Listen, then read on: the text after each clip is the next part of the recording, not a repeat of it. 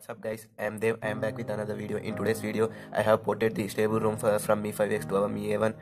In today's video I will show you how to install that ROM.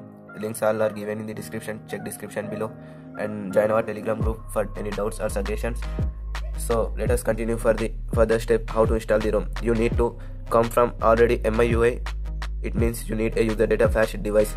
So after doing all this process you need to download the ROM and keep it in internal or SD card, because you may need to format internal or may not.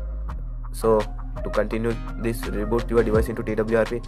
Now press the power button, select recovery mode, tap to reboot and wait. Let it reboot into TWRP. So guys, you can see that my device is booted into TWRP. So what you need to do is, first of all, backup your data. Click on backup. Backup is all boot system EFS. And one more thing I want to say you, that if you are from Pi, please don't install this ROM. It may break your device or corrupt IMIE and you may face this single issue. So after backing up system, go to wipe, select on advanced wipe, Dalvik system, don't wipe system, Dalvik and data. So to wipe, if you wish to wipe internal then you can wipe, but my ROM is in internal, so I am not wiping the internal storage. Click to wipe, swipe to wipe, sorry. Click back, where you have placed the ROM, select that folder. I have kept the ROM here, Xiaomi.eu STABLE blah blah blah. Click on that, swipe to confirm flash. Let it flash. See here, you can see the ROM is going to flash.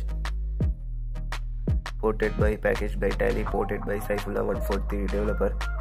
Flashing boot A, flashing boot B, flashing system A, etc. I will back guys here after completing flashes, because recording whole video makes the too long.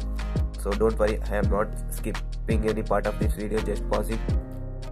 So wait till the flashing completed. You can see the time. Guys, you can see the installation is completed. It took around 3 minutes. So here you can see the flashing completed. Says updating partition is device. Security patch is December, because the ROM is from December 10.2 I think. Flashing completed, our Telegram group link, etc, etc. Now let us reboot the system. It's completed. So guys, I can't record the whole video because it may take too long to record the video, and video becomes so long which may bore you people. So see this time 1.6. Let us see the time how much it will take to boot. I will take you to directly setup screen. Let me show you once the boot animation of my ROM. Is the default boot animation which Mi5X has official. You can see. Once I will show you. Here you can see.